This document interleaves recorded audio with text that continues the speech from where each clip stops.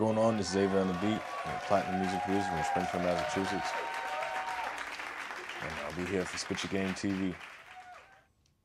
So I remember last time you was telling me when we had the interview, you was told to study the charts. So well, my question is to you is how much have you learned since then new? Well, I say working the movements and everything, as far as it's more meticulous than just making records and studying. Like, there's a whole thing behind it, right? So figuring out who's writing the records, figuring out who's engineering the records, who's in the room, who's the A&R, and really finding what they're working on also contributes to what's on the charts. Like, you see patterns and different ways to really work on your music, where back then I heard that like type of thing, but I wasn't sure what that really meant. At this point, I'm like, okay, you're working for what they need at the time now. You know, you got to figure out what people are working on. And if you're not really in the loop, you don't know. But, you know, you can kind of see the patterns of releases and the way that everything is moving. So definitely, like, understand who's working on what and deliver what they got going on, you know, versus you making 10 records and just throwing them out there. You want what you throw to stick. Right. So have you been able to like study a certain artist and be able to match his sound with a certain beat? Yeah. Yeah, I did a joint on Big Walk Dog's last album, Trick City, that dropped in September. It was over on Atlantic at 1017. The joint that I did for Big Walk Dog, though, with my guy Beniano and JB, it was for Young Boy originally. And then NBA Young Boy either didn't take the beat or it didn't get on to him. And the executive at Atlantic gave it to Big Walk Dog. It was his first album. And that was a different record. But once I'm like, okay, let me see what tempo they're working at. Let me see what the key is. Let me see what the cadence of this beat is. And try to match it in a sense, but also add my own sauce to it.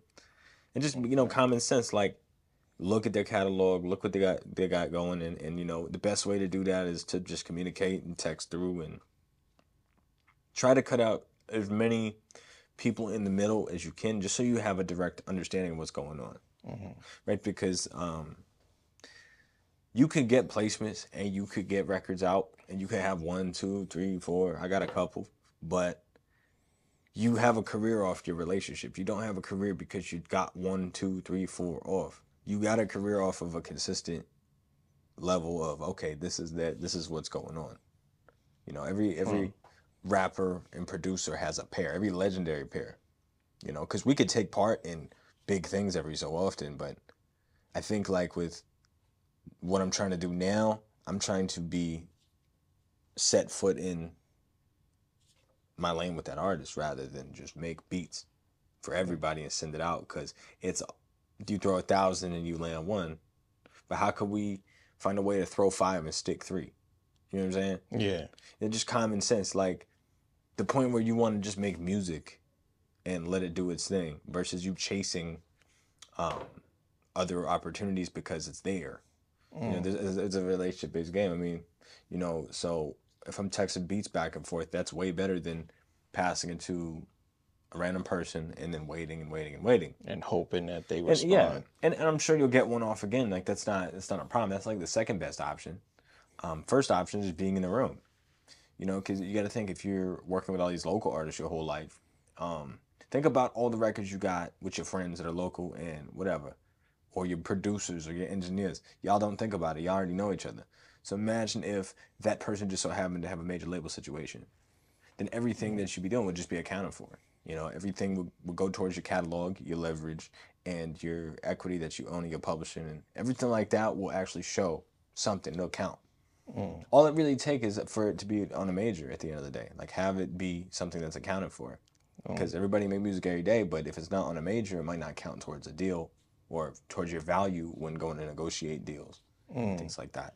Do you think there's any way to make, if you do a record for a local artist, to make that count towards getting a deal? If the artist, okay, so let's say an A&R at a label goes and likes what they got going on. They have a catalog of music that they've heard. They like it. Maybe they can work it. So a lot of times they'll call in a good writer that might be able to fine tune what you did. Your delivery was great, this and that, and the third was great, but the translation to an audience that doesn't know you might not be all there. Maybe the people that know you will connect more with the record, but there's writers that will know how to crack down the best hook for you to deliver on that record. Maybe they'll switch a word around, switch a beat around a tiny bit, like get it to where they need it. Because it might be 75% there, but if they know how to take it to 100, that's basically the job that you're looking for. You're looking for creative input and you're looking for a direction.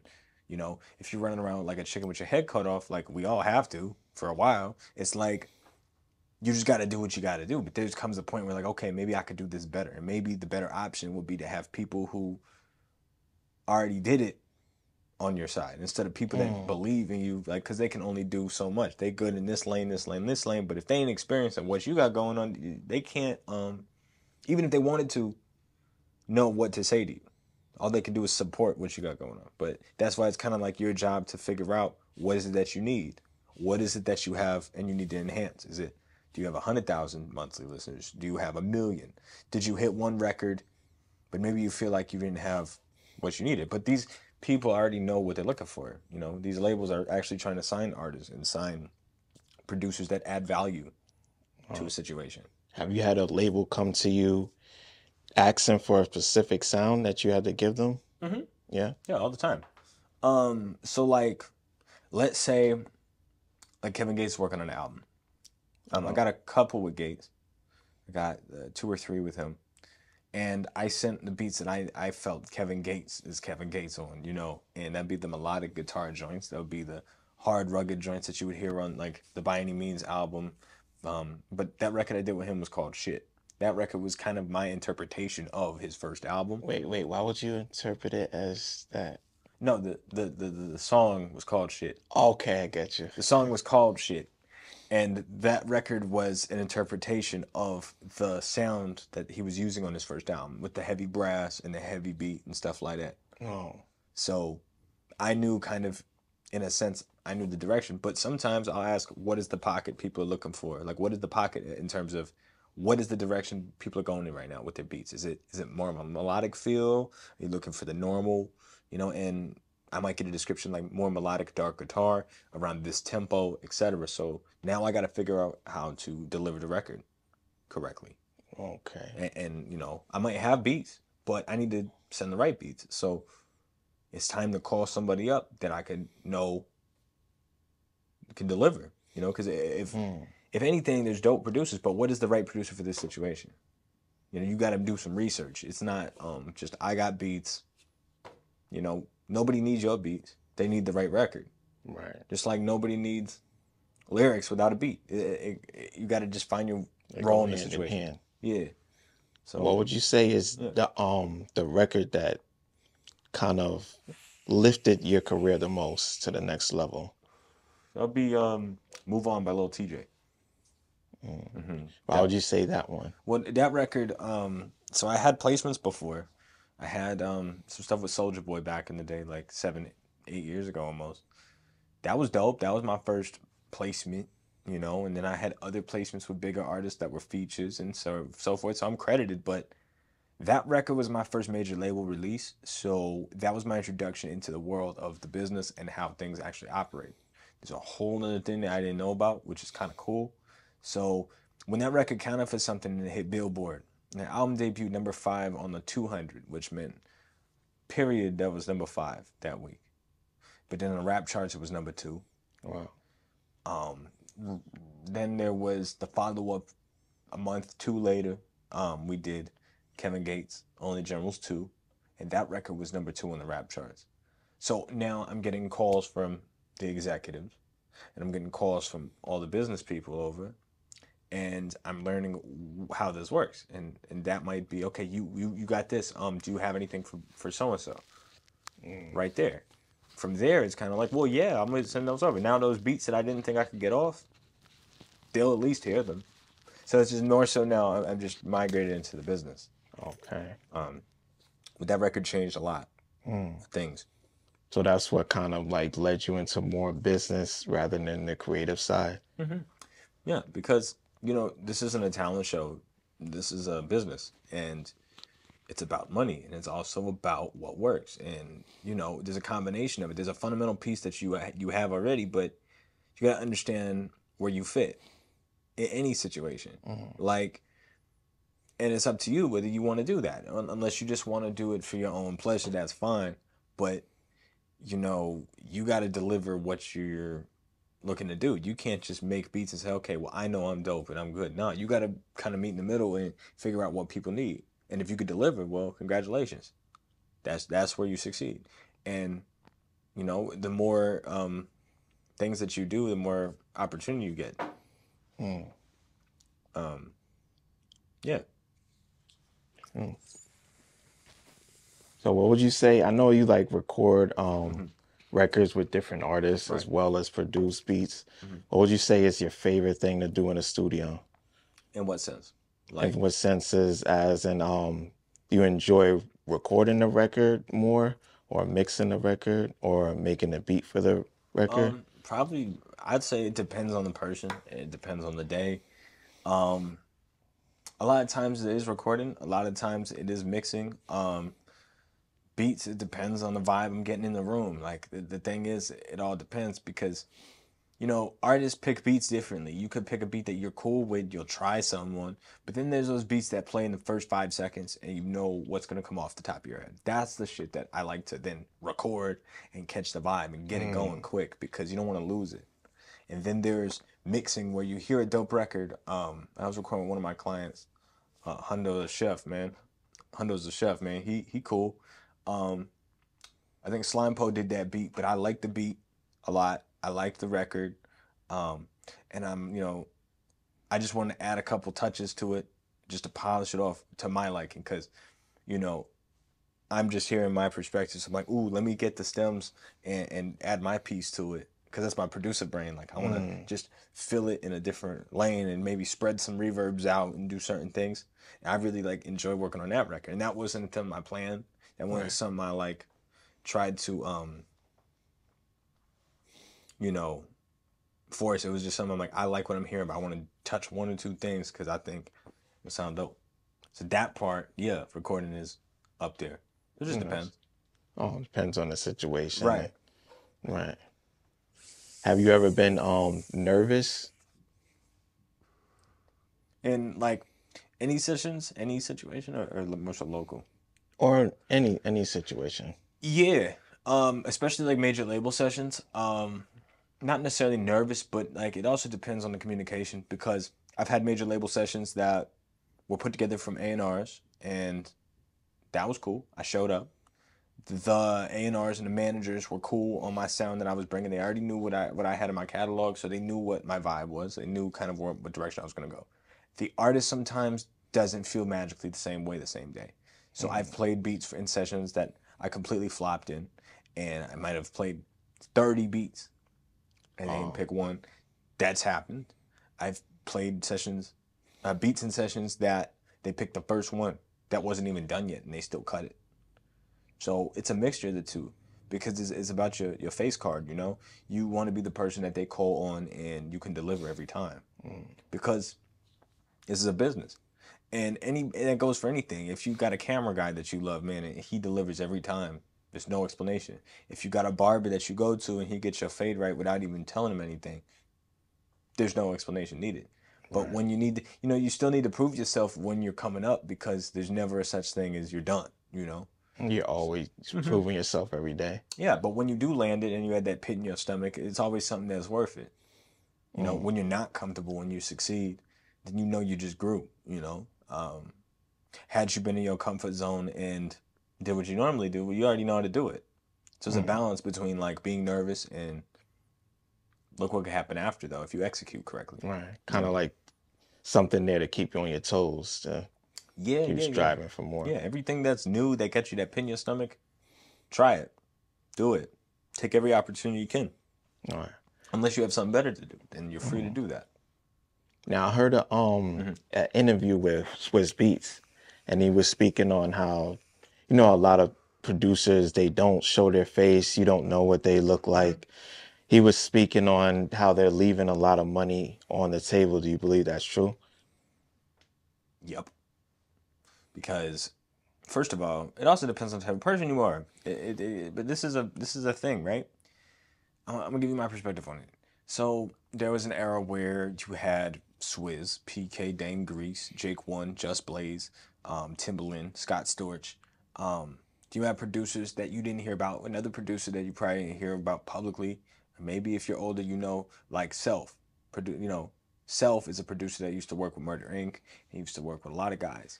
So he was responsible for a ton of great DMX records. But he worked alongside Irv Gotti and collabed with him on as far as that went.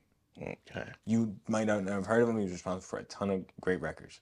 But maybe he didn't want to be the spokesman. Maybe the writers don't want to be the spokesman. And, you know, I think you technically are leaving money on the table, but it just depends if it's worth it for you because it's a lot that goes into it. These interviews wouldn't be that exciting unless I talked about what I do, right? So, Right. but it's about branding and it's about getting insight. You know, all this stuff matters. Now, I could go on and say, hey guys, I'm doing you know, an artist event where I'm going to say, yo, play your music for me and I'm going to charge you money for it. I'm not going to do that because I truthfully don't know what to do with artists right now. Oh, okay. But I could say I'm leaving money on the table. Yeah, but that's not the money I want. That's not the money. I'm not going to play my brand as, hey guys, bow down and pay me $50 to listen to your music for a second. Because unless I know what to do with it, it's not going to change anything. Okay. But if I hear a record that naturally grabs my attention, I know this person already, and I could call them up, then I don't even want your $50. I don't want your money. I just want to take this and put it somewhere, you know? And so there's ways to get money, but there's also ways to make a career happen. There's ways to build your brand. So it just depends on the type of person you are. Are you more, you want to maximize off of your brand right now, or do you want to build your catalog? Because both are valid. It depends on how you want to do it. You know? Okay. So there's different lanes for people though. But it's a different era right now. It's not the same era where CDs were $10 and you sold 500,000 CDs and you're making $10 million.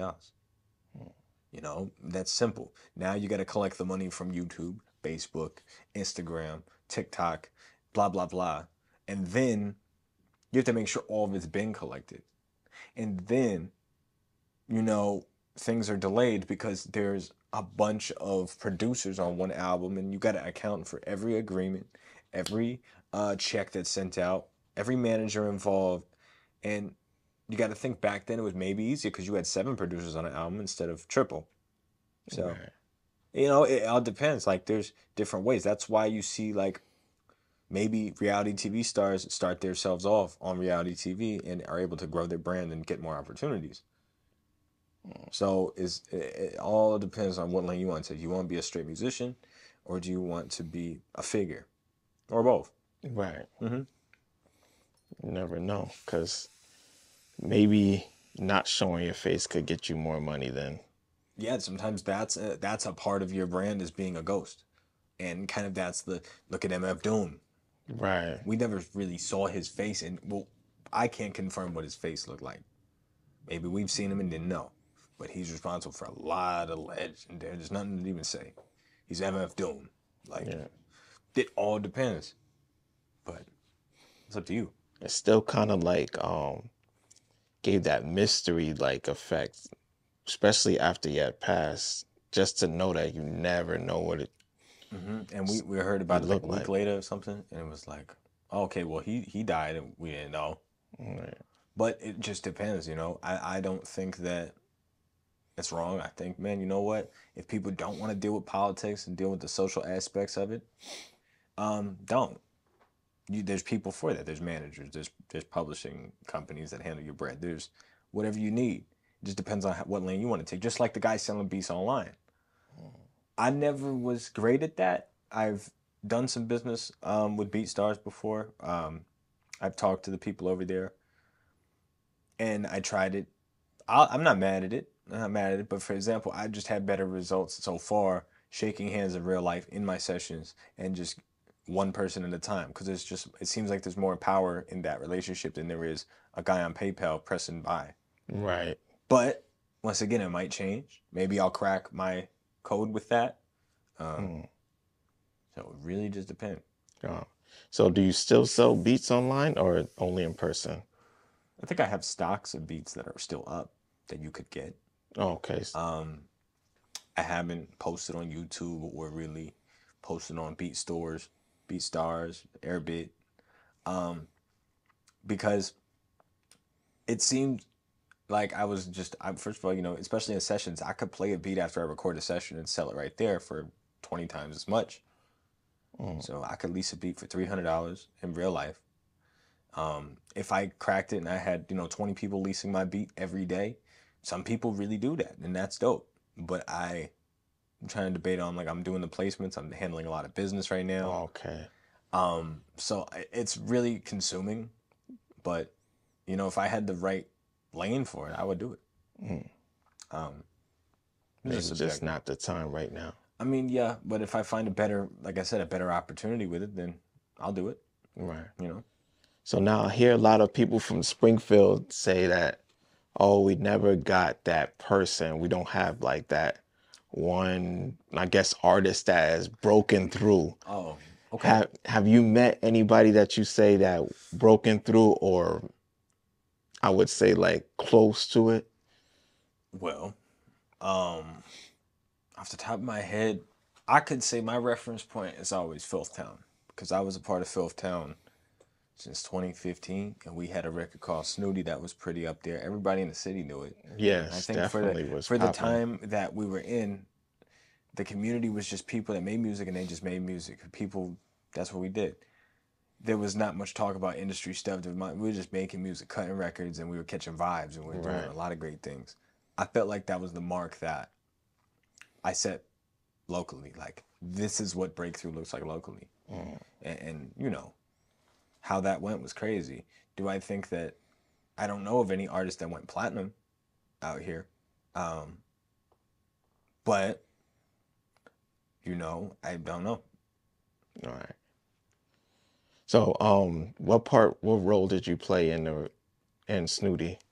I didn't play a role in Snooty, but the catalog that came after that, I definitely did a few things. Like, me and Joe Schmo met a lot. Me and Cavalier, rest in peace. OG Jamie was around at the time. Around Joe and all of us, man. And I started to be a recording engineer during that time frame, because I was recording with SK because he broke his arm one day. And he came to the crib and he's like, bro, do you know how to use Pro Tools? I said, no. He's like, okay, I'm gonna show you how to track vocals, and then just send me the sessions to mix them after.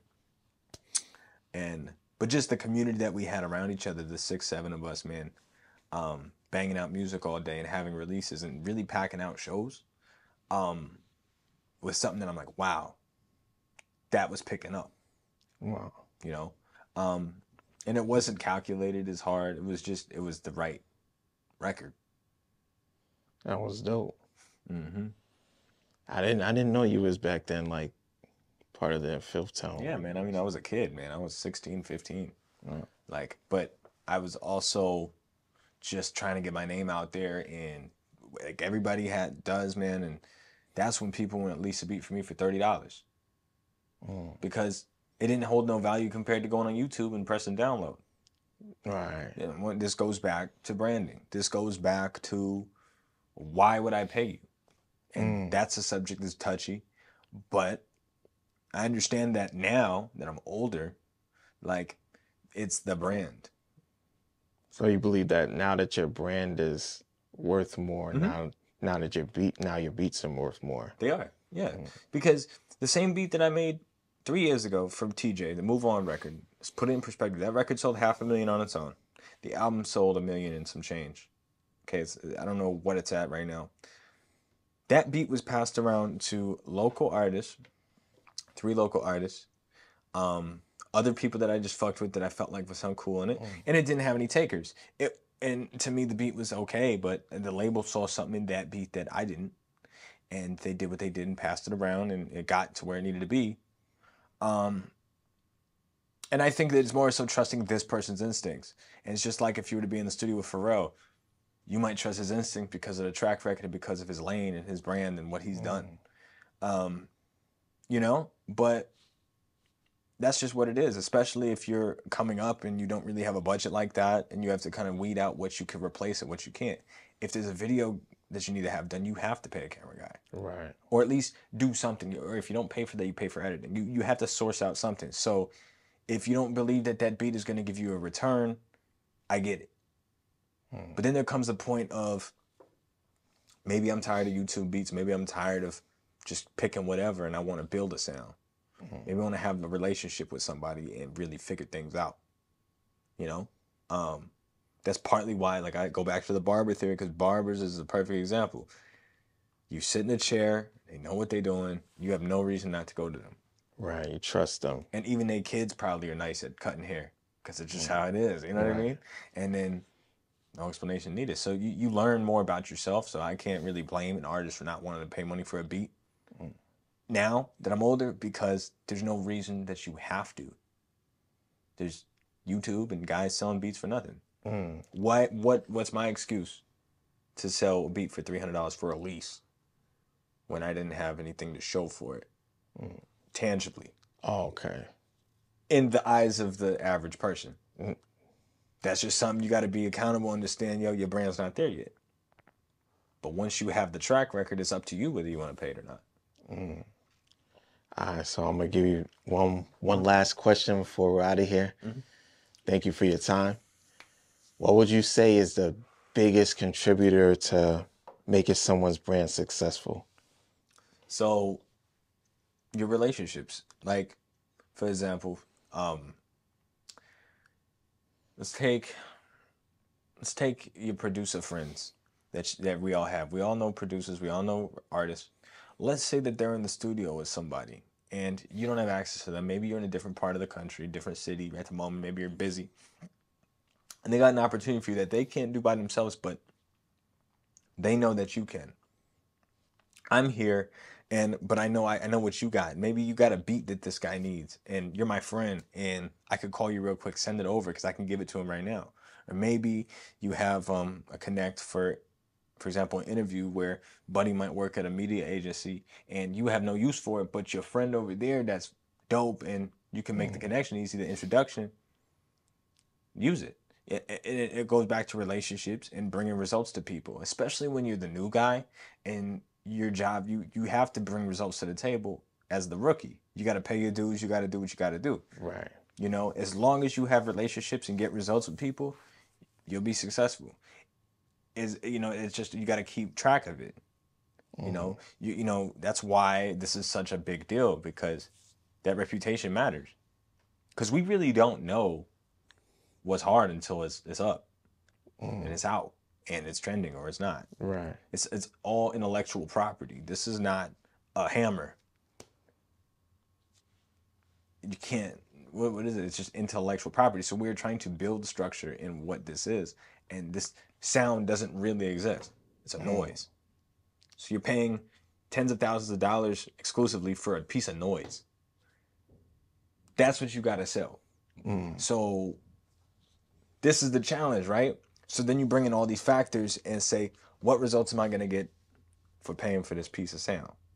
And maybe you have an answer, but that's part of it. This is why this is an interesting thing to talk about. So I kind of got like a new perspective of it, because you're kind of somewhere in there. You're not only selling the sound, you're selling the results. Yeah, Coca-Cola. Look at Coca-Cola, bro. I'm sure it is. Okay, let's take this. I was in Atlanta, and I went to, I don't know if it was American Deli or if it was Zaxby's somewhere. I asked for a Dr. Pepper. Now, this is important. I trust Dr. Pepper. I've drank it my whole life. Just like Coca-Cola, I drank it my whole life. I know what it tastes like. It's not going to change. It's easy. Whatever. I was at American Deli, and they only had Pib.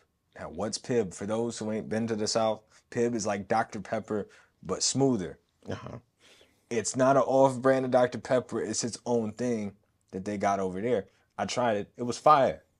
But had I not just tried it, bro, I would have been like, nah, I'm stuck in my ways, man. I'm stuck in my ways, because it's just the trust that you have in brands and things. You know they're not going to let you down. So once you build that rapport with anything, even as small as a drink, it holds its standard. You know, you go to a club or you go to get you a favorite beer, man. Like, for example, I love Blue Moon. Then I'll go to the bar. Oh, we got Shock Top. I don't want that. It's okay, but there's something about that Blue Moon that's special to me. when I ask for it. So I'm like, okay, well, maybe it'll change. But you see what I'm saying? You got to Yeah, I build a see what rapport you're with it. saying. It's as small as that. So as long as you can show what you can bring to the table and why and how this is special, you know, that's what you got to work on as a brand. This is why we trust in so many things. Like, it's just as important as building up a brand, bro. And that's why the Swiss is probably talking about people leaving money on the table. But also, it's like the exclusive sense of things is also special. You got Louis Vuitton things that cost a lot, and you got Hanes t-shirts. Everybody needs a Hanes t-shirt one day. Everybody needs a normal pair of socks. All right, we always have bought those. But then there's just something special about buying a Louis piece or buying a Burberry shirt or buying whatever. Right. It makes you feel good. It's a fashion statement. It has its social dynamic with it. Right. So we have our stashes where we need them. And then you'll learn that in music too. You'll have your standard cuts, your album cuts, and you'll have your singles, and you'll have this piece that's like, this is the one. You know? Nice. You just gotta just see what fit. There's no rules. But that's my take on that. True. So certain brands hold a standard. They do, and it's up to you to either build your brand or figure it out. Do you want to be a boutique or do you want to be the Gucci shirt? Because look, there's nothing wrong with each of them, but just know you don't have to sell 10 million of these to equal this. Or you can release a limited edition special shirt, handmade. You take it out the box. It has a special smell to it. It has a special texture to it. It's something about the fabric. You gotta think it's the smallest things, but you're one of a kind maybe, or one of 10 instead of one of a million. So right. It just it all plays in a role, and that's why people buy designer clothes and do this. It makes you feel good. So it depends on what does that for you. Is it a beat from Pharrell or a beat from YouTube? I would love a beat from Alchemist. I don't even rap. I just want to buy one. I don't want to hear it. You know what I'm saying? Right. There's just something special about that sound that was a soundtrack of my life growing up, or DMX, or fucking, Dipset was a heavy inspiration to me. Like a Heatmaker's beat to me is still almost like a Kanye beat. You feel what I'm saying? Yeah. Like, because it's just what I grew up on hearing. So, like, it's up to the individual. But that's what this is all about, is really finding what works for you. This is a business, so do your research for sure. Definitely. All right, thank you. Before we out, could tell people how to hit you up, how to contact you if they ever need studio time or beats or production. Okay. My Instagram is Avery On The Beat, AveryOnTheBeat. My Facebook is the same. My email is the same, averyonthebeat@gmail.com. I'm operating out of Springfield. I travel to other studios. You know what I mean? So if you want to do some business, let's lock that in, get something going and build a sound and get things rolling for real.